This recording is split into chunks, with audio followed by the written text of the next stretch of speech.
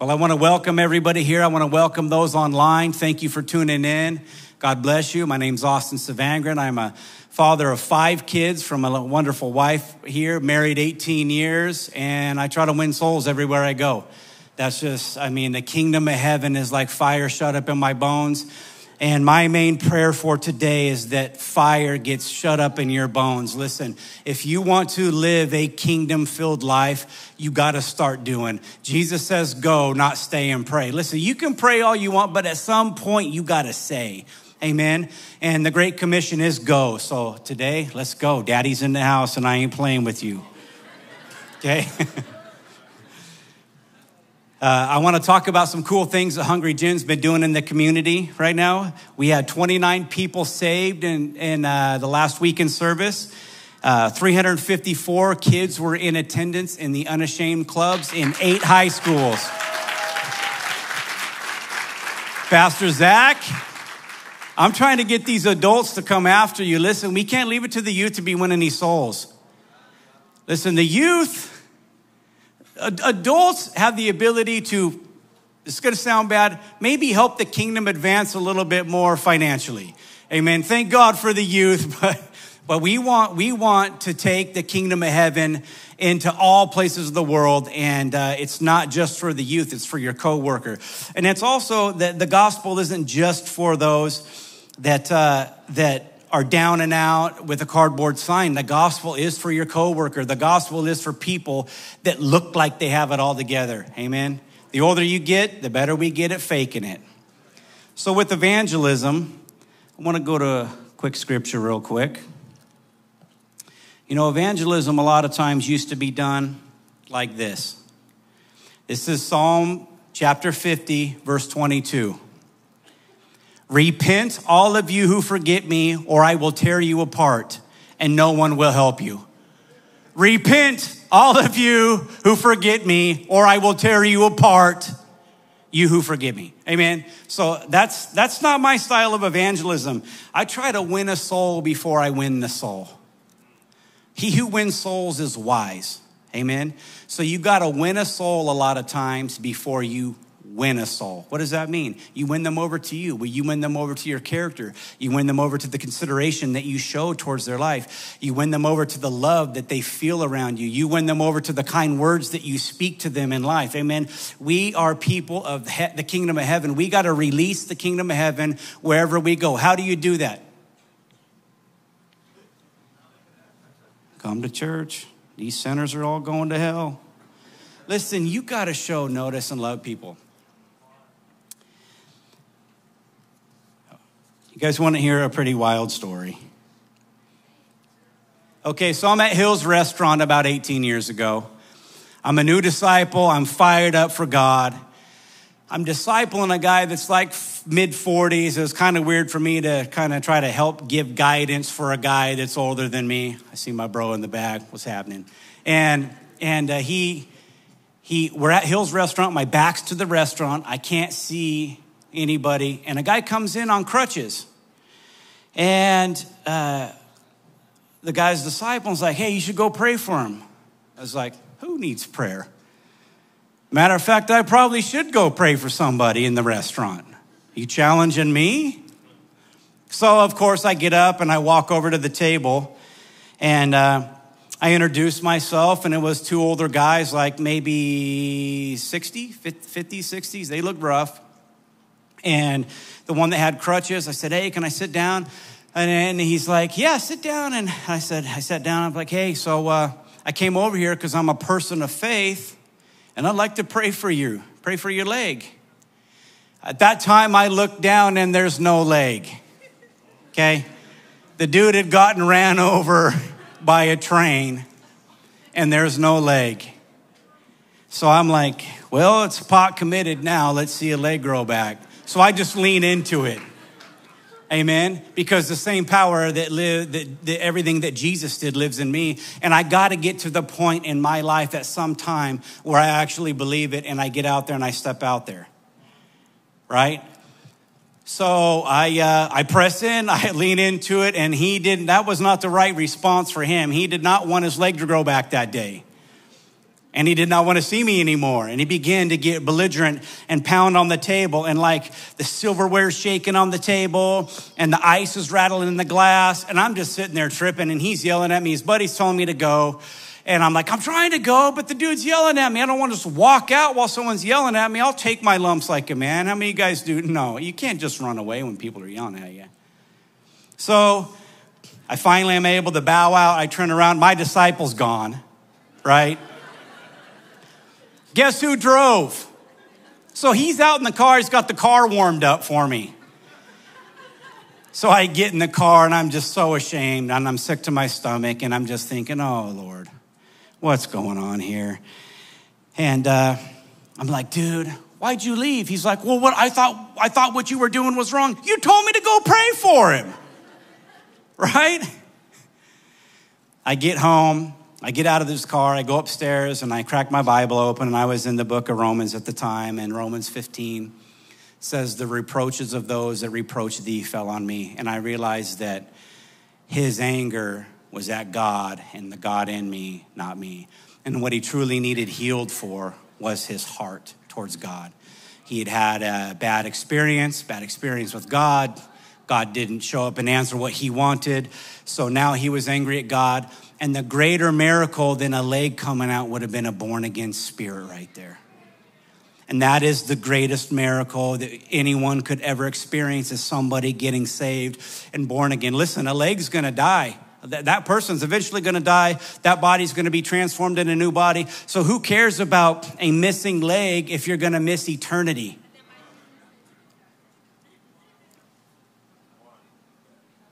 You know, I think a lot of times it's easy for the church to overlook the importance of evangelism. How many people in this room or in the second sanctuary or online were invited to church by a stranger in the past 7 days? Raise your hand. Not one hand. Not one. I'm not going to ask how many of you guys invited a stranger to church, because I'm not trying to bring too much heaviness on you. But it's important. You know, according to Bible.org, 95% of Christians have never led another person to the Lord. That's staggering. That's a staggering figure. Now, it's probably a lot different here at HungryGen. I mean, we're on fire. We're trying to do the work of the Lord. Romans 10, 8 through 17 says that if you confess with your mouth, believe in your heart that God raised Jesus from the dead, you will be saved. It goes on to say, verses 14 through 17, that how can they ever get saved unless they hear? And how can they hear without a preacher? Right? And a preacher is not what I'm doing right now. That word preach means to openly proclaim something that's been done. How many of you guys all know that everybody in this room can openly proclaim something that's been done? It's called the gospel. We can all do that. It's not Austin with the microphone or, Pastor Vlad bringing that heat. This is not what that word preach actually means. It means to openly proclaim. And we got to get to the point to where we care people, we love about people enough that we care about their soul and eternity. And I want to give you guys a few methods on how to get into that today.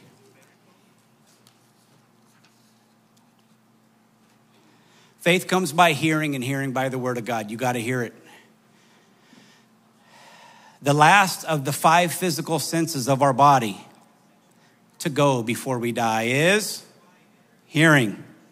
Isn't that awesome? You can look that up on hospice.org. They encourage loved ones to talk to their loved ones right up into the point of death. It's almost like God loved everybody enough to where they could hear in their heart up to the last second and accept Jesus. Even if they're in comatose and they're alive in their spirit, share the gospel. If you guys got somebody in those critical moments in the last stages of life that you don't know if they're saved, they can't move, right? They're not running away. I mean, I'm not trying to be too wild, but guess what? You get the gospel.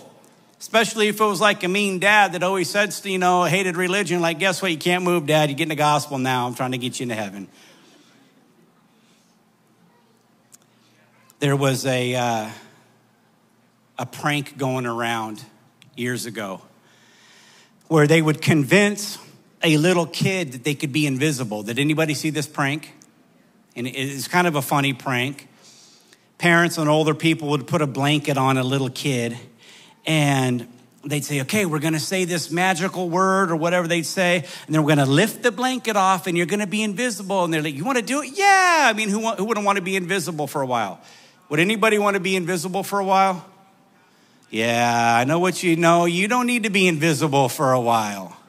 Trying to sneak around. So they do the thing. They lift the thing off. They'd pretend the kid was invisible. Hey, where'd you go, Johnny? Johnny, where'd you go? Johnny's like, I'm right here. And then they think they're invisible. And it was fun for only a short time. And then the kid began to cry. They began to get scared. They felt invisible. They felt like they weren't seen by people that should have seen them.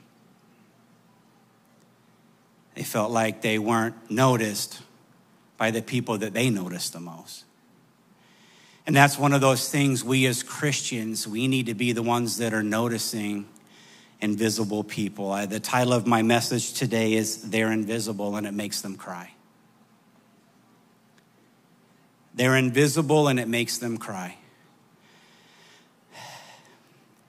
I see this world and I just can see the incredible desperation to be noticed. The world has gone crazy trying to be noticed. If you just do this, if you just adopt this identity, if you just join this club, if you just succeed to this level, if you just do this, then you'll be noticed. And so many people get there and some of the things that they're doing to children and their bodies are irreversible. And if you just do this, you'll be noticed. And maybe you get noticed in your school. Maybe you get noticed in the workplace, or maybe your bank account gets noticed for a while, but then it just becomes normal. And the true noticing that people need is need to be noticed by a Christian who has the words of life to impact their soul, to get into their kingdom of heaven. Amen. That is the true riches.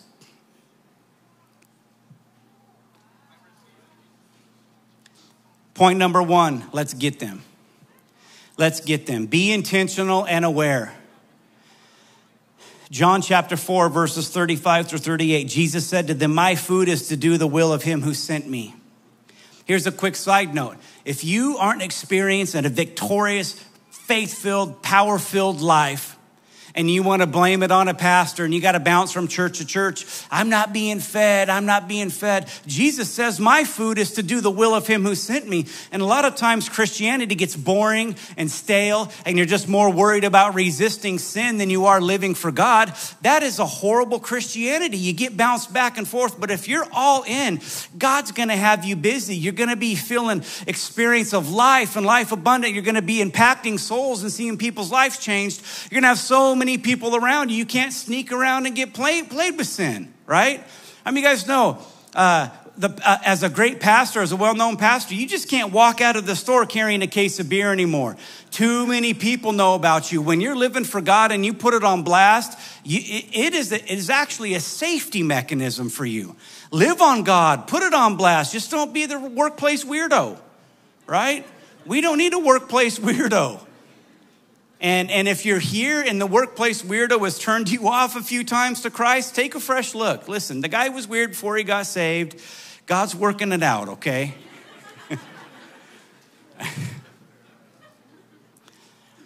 Anyways, our food should be to do the will of God, not get here from your pastor. Here you go, tiny bear. Here's a little bite of food for you. Real men of God and real women of God and the youth of God, they get into that Bible, they hunt. They're out there bagging game. They're getting wisdom, revelation, knowledge, and understanding. They're rolling in something. They have fresh manna to give. They are on fire for God. They're gangsters for the Lord. Listen, people are more passionate about listen, my daughter joined softball last week, practices 6 days a week, right? And most people don't bat an eye at all of the sports and all of the stuff kids have to do. We got to be more passionate about the kingdom of heaven than the world is for their distractions. We got to lift up our eyes and look. So anyway, my food is to do the will of him who sent me and to finish his work. Verse 35. Do you not say there are still 4 months and then comes the harvest? Behold, I say to you, lift up your eyes and look at the fields, for they are already white for the harvest. So fields are white for the harvest. Do you think Jesus is talking about going out and getting grapes and figs and apples and oranges and all this stuff? He's talking about the fields are white for the harvest of souls. It goes on to say that Jesus, we enter into other people's labors, and it's time to be a reaper. He asks for the church to pray for laborers to go out in the field. Can you be a laborer? Amen. I feel like one of the greatest things God could ever say to you, other than well done, thy good and faithful servant, you walk around in heaven with the crown that says laborer. What's up, homie? Laborer. Right? I'm a laborer for the Lord. You know, some of us are going to get to heaven and we're going to have a crown. We'll get a little crown. It's going to be the size of a mole. And, you know, when it comes time to cast our crowns at Jesus' feet, we're like, dink. That's all I did for you, Lord. Dink. You know, we got to do a little bit more for the Lord. And I'm telling you, anytime you sacrifice and lay down your life to serve the Lord and get out there and impact people's lives, you will find real life. We got to notice people. We got to genuinely notice people. Walking into Winco a few years ago, lady's coming out. She's got a big old pack of cup of noodles and a big old pack of top ramen. And I'm like, I know that budget. You know, I know that budget. And if you're here and you know that budget, just be faithful to the Lord. He's going to change that budget. You serve God, you're going to be surprised at the things that God's going to do in your life, right? So just be faithful in the small things, like making it to church, going to life class, destiny training, getting plugged in, and God will do the rest. He will take care of you. You seek first the kingdom of heaven and his righteousness. Everything else will be added to you. Anyway, so God's like, hey, go bless that lady, because I notice. When I'm at the supermarket, I'm in the workplace, my eyes are open. I'm noticing people's pictures in their cubicle, their kids, their hobbies. Listen, I try to become all things to all men to win some. Amen. I'm willing to not, listen, nobody really calls me, hey, Austin, how you doing, bro? What's going on? When I start up conversations, I just ask trigger things to get stuff going, and I hear people's heart out, right? We need to be listeners, not a bunch of talking. Slow to speak, right? So we got to be great listeners as the body of Christ, because people are important. They're important to us. They're important to other people. And you don't want to be that one that's just always talking. Oh, here comes Sister Bucket Mouth and Brother Run His Mouth, right? So anyway, God's like, go bless her. I'm like, well, I normally keep a crisp 20 in my pocket. And I broke it for some reason. So I only had like $12. I was like, I'll let this one slide, Lord. I do this all the time. And I get to where the carts are at Winco and Richland. And he's like, go bless her. So I turn around and tell my wife, hey, go shopping. I'll catch up with you. I go bless this lady. And I go out there and I can't find her. And she's way out, almost by Jack in the Box. You guys go to Winco and Richland? Anybody know what I'm talking about? Her car's way back there. And I walk out there to her and I said, hey, are you a person of faith? I always ask that question before I bless somebody, because I want them to know you're about to get blessed, and it's because of God, right? This ain't the universe. This ain't good vibes. This ain't good thoughts, all that modern day, blah, blah. This is the kingdom of heaven coming at you right now. Amen. So you a person of faith? God, you see. She was crying on the way there. She parked in the very back because she had no gas. She had no money. She was buying the food for all of her 8 kids for that weekend to try to make it through the weekend. She's crying out to God on the way there and parked in the very back because she didn't want to run out of gas looking for a spot. We have to lift up our eyes and notice the fields and the harvest is white. The people that you think are the most hostile need it the most. Couple of terms I like to use when I just break conversation. Hey, I noticed. I'm in a gas station. Somebody's pumping $5 of gas. How many of you guys have been on that $5 a gas budget? You pull out of the parking lot, run out of gas again. I'm just saying, I don't want to get political, but we'll just leave that alone. It's my first time preaching, okay? So I like to use the word I noticed, and then you could notice anything about people, and it means a lot to them. Another thing I ask, hey, are you a person of faith? I get into it. talking about faith. One of my favorite ones is let me pray for you. I can count on my, dude, I've done this a lot. I prayed for a lot of people in public. My wife and kids are right here. Sometimes they're like, this again, Dad. And the nice thing about being aware, awakened, and open to the public and your family seeing it is they realize Dad takes this serious. It imprints the value of the kingdom of heaven on their soul. Dad's willing to step out and go do this and do that and do this. And just when I was buying this suit coat, I ministered to the girl. Just when yesterday we were looking for clothes for my son at Burlington and I prayed for a total stranger. Yes? Okay, he's right here. You see he nodded? $5, bro. $5. And then after you, so if you ask somebody, hey, can I pray for you? Let me pray for you. Then you got to bring that heat. I'm not talking about a little fairy prayer where you're playing, oh, and you act like some dork, right? Did that for you, Sherry. You don't act like, when you pray your heart out as if their life depended on it, because it very well could. I have had so many people break down in tears because I hit that smoke, right? I'm praying for marriages. I'm praying for addictions. I'm praying for lost loved ones. I'm praying for their finances. I'm praying for hope and joy. I'm praying that their future gets blessed. I'm praying for wisdom and direction in their life. Let me pray for you ain't just a little, tag, you're it. Right? We're the kingdom of heaven. We got to capitalize on these opportunities. So be intentional and aware. Number 2, listen with purpose. I kind of hit on this already a little bit. 1 Corinthians 9:19 through, 23 says, Apostle Paul's making his plea, become all things to all men that you might win some. Be a chameleon. Listen, it ain't about you, and don't be disingenuous. If you guys think that I'm just like up here being like, oh, just listen to people and try to trick them into the kingdom of heaven, you haven't seen the amount of fasting and prayer and love, and you don't know how much this heart will be for somebody if they're willing and they're open, right?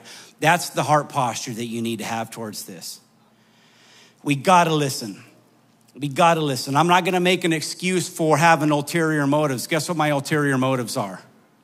To get them saved, to get them in the kingdom of heaven, to get their marriage restored, to get their kids off drugs. My intentions and motivations are pure, but when we're talking, I'm thinking, where can we get Christ involved in this situation?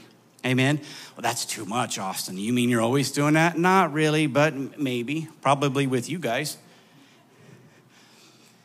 Listen, I am focused on this kingdom of heaven. I'm intentional. I'm out there I'm a hunter. You know, we got hunters out there that spend more time sighting in guns. Listen, I'm trying to be a Marine Corps sniper for God, right? And I want you guys to be that. I want you guys to begin to feel the heart and feel the spirit of evangelism. What do you guys think God's favorite ministry is? Yes, Pastor Vasily, saving people, evangelism. What's the best day of most people's lives other than getting saved? The day their kids were born. What do you think God loves? Well, let me ask you by scripture, because anything I ask, I want to have scripture behind it. There's only one where Jesus leaves the 99 to go get the one. There's only one where all of heaven rejoices over one sinner repentant. And there's only one where the Father is running towards somebody, and that is evangelism. That is getting souls saved. If you're in the online chat, write down in there for me, please. God's favorite ministry is evangelism. No offense to all the other ministries, but when babies are born on earth, it changes everything. That's the most important thing. Everybody loves that. Now, I've been to some pretty cool Christian heavy metal concerts. That's like number 1. Marriage Day. Kids are like number 3 or 4, okay? Sorry, guys. We have to have some conviction. That brings me to my 3rd point. We have to have conviction. You cannot just share the gospel, again, like some... we're just holding the fort till Jesus comes. You know, do you want this Jesus? Then you can dress all plain and be boring and not have that good a life and just, listen, we have to have conviction in the kingdom of heaven. We have to have that fire. Where does that come from? Secret place, time. I'll give you an example. This is something that God gave me in my secret place time. Mark 15:34. Jesus cries out on the cross, Eli, Eli, lama sabachthani, which means, my God, why have you forsaken me? And I was worshiping, and I was thinking about these things, and I was down at his cross at my house, and just really pressing in on this and thinking about the gravity of that moment. And I in my spirit, not in my nasal passages or in my ears, in my spirit, I began to smell the blood of the cross. I began to hear the pains and the cries and the hammer smashing down. I felt what it cost for you to get saved. That's why. Listen, it is so much more powerful than we think when somebody gets saved, and it costs God so much more than you could ever imagine to get born again. And guess who has the ability to get people saved? We do. Evangelism means to proclaim something good concerning Christ, the finished work of Christ. How can people hear this if we're not the ones preaching? We got to open our mouths and share, right? So as Jesus dies on the cross, he calls out, my God, why have you forsaken me? Typically, almost every other time Jesus referenced God, he called him, anybody? Father. It wasn't until he was forsaken that he called him God. Jesus called God God so we could call him Father. Jesus experienced the rejection and separation from God so you could be drawn near by his blood. Listen, when I'm sharing the gospel, I have a lot more in my spirit, and I know a lot more what's going on as this interaction's happening than just, hey, I'd like to talk to you about our Lord and Savior, Jesus Christ. Listen, I'm going to talk to you about death, burial, and resurrection. I want to talk to you about all of the angels of heaven watching over everything and the very purpose of all creation happening on a certain day. There's a little something more when you're able to share with that type of conviction that impacts people, that wants them to believe what you're saying. Amen? We got to have some passion. Where's that smoke at? Right? We got to bring that smoke. We got to bring some fire to the table. And that happens by being in the secret place. It happens by being in the secret place. God seen Adam, and he realized it wasn't good for him to be alone. So he put Adam into a deep sleep, made an incision in his side, took out a rib, formed Eve. Jesus Christ on the cross, put into a deep sleep, died. An incision was made in his side as a spear went through and stabbed his heart. Typically symbolic of birth. Blood and water flows, and out of the very heart of Jesus Christ, blood and water flowed for his wife, for his helpmate. Let's help him. Let's be his body on the earth, right? It's one of the greatest types and shadows of all time. The church was born out of the very burst, speared heart of Jesus Christ.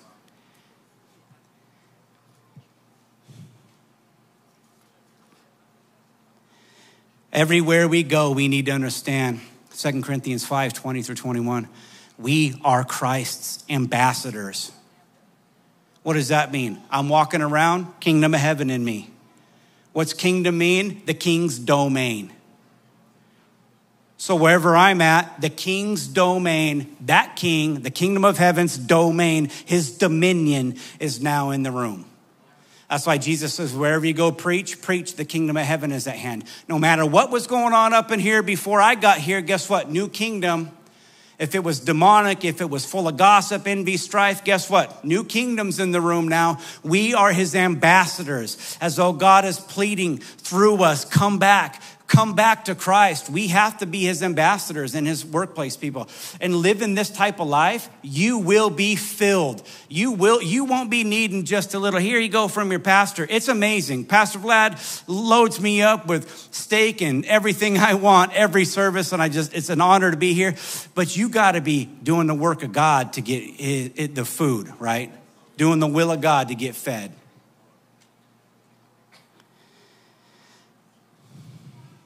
Leonard Ravenhill says, 5 minutes into eternity, and we'll wish that we had sacrificed more, wept more, loved more, grieved more, prayed more, seeded more, and given more.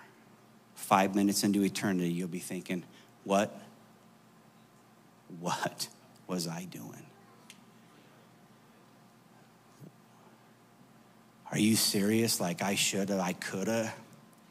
You'd be happy to be there. Our walk-on by luxury is gone. Our walk-on by luxury as Christians is gone. We can't just walk on by people and pretend they don't exist. They're not invisible to us. Point number 4, awaken to urgency. Matthew 13:25 talks about, while men slept, the enemy came in and sowed tares. The enemy's at work while we sleep. You can be awake and alive as a Christian and be asleep to doing spiritual things. Amen. You do not want to be those type of people. And listen, this is what I feel like is what's most people's problem for living a godly life. You're not involved. You're in the grandstands. You know this is good. You're at the game. But man, it's so much better to be in the game and in this and living this life. You know, anytime an opportunity opens the door, we have to capitalize. We have to capitalize. I want to bring a picture up really fast. This picture is a picture of a bus stop. It's actually a smoke shack now out at Hanford. And this is where I started praying years ago when I first got saved. Praying for people in our building. Let's go to the next picture. This is what it turned into. Everyone in that house is from Hanford, and every hand raised is getting baptized that day. Next picture. This is everybody getting baptized, and we had motorcycles and barbecues and a big potluck and a lot of crying. People were giving their testimonies before they got baptized, and it was wonderful. We can live a life that is bearing fruit. One of the best compliments I ever got, I was witnessing to a guy, and he's like, "You're a real one." This would be for a real one, like, you know, the homie. This would be for the real one, like, I'm a real one. You know, this was like, "You're a real one." I was like, "Real one what?" He's like, "You're a real Christian." I was like, "Really? Well, apparently I am. You got that right." And during sermon preparation, God told me to let you guys know what a real one is. And a real one is someone who takes responsibility for those around them. Can I get you this week, the rest of your life, to engage and take responsibility for that mean coworker, that bratty, bad spiritual atmosphere in your place? Can I get you to take responsibility for the kingdom of heaven and introducing it and interjecting it into your workplace, into your sports leagues, into your friend stuff, into the Friday night stuff? Can I get you to take responsibility? Help me take responsibility for the invisibles. I want to help them stop crying. I want to help people stop crying. Amen. Can the church get on board with that? I'm too shy. I don't like talking to strangers. Jesus didn't like dying on the cross. Who you want to compare? I mean, come on, guys. My favorite scripture regarding all of this, 1 Thessalonians 2, 19 through 20. It says, "After all, what gives us hope and joy and what will be our proud reward and crown as we stand before our Lord Jesus when he returns, it is you. Yes, you are our pride and joy. The people that we bring with us are our pride and joy. They're our great crown as we stand before God." I want everybody to stand